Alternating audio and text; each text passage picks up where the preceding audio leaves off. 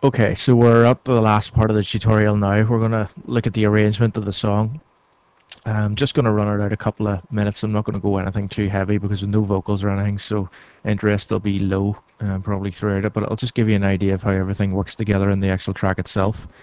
Also, I'll make a copy of it available on my website whenever I get it up and running there, which should be in the next month or two, all being well. What I've done is basically I've set and rifled through all the different tracks, see what played well with what and what did where, on its own with other things going in. The way that live works is that you have to set everything out in sort of verse, chorus, start, intro, so on and so forth, and then play the different tracks separately. Now I'm going to use my keyboard for that. I'm going to show you how to use the MIDI input to control which parts of it are played. Then we're going to record the arrangement itself, and then obviously put a limiter on the master and send it out as a finished track. That'll be the end of the tutorial, and we'll look at other ones then from there from that point. So what I'm going to do now is I'm going to show you how the MIDI section works.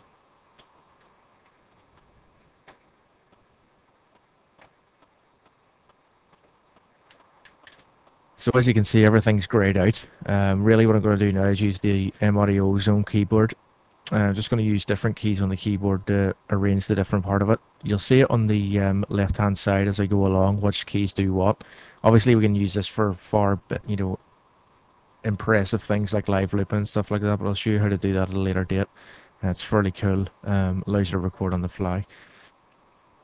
So all we got to do is select which part we want in the blue area. So we're going to keep it simple and just keep it to the actual parts: intro, chorus, verse, bridge, that sort of thing.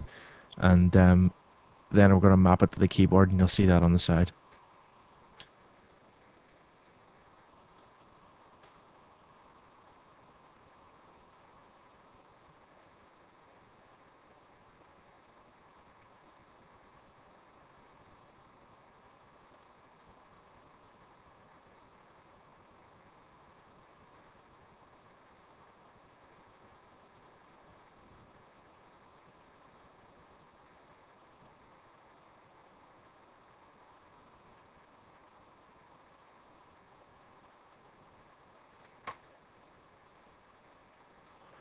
Okay, so we've done that now. You'll notice there was a handy wee thing come up. I was actually pressing the same key that was sort of linked against another one there, and it automatically asks you if you want to move it to that key or you want to keep it where it is.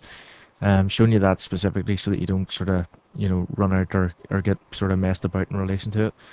But as you can see, now we've got everything mapped out, the different slots mapped out to the master itself, and obviously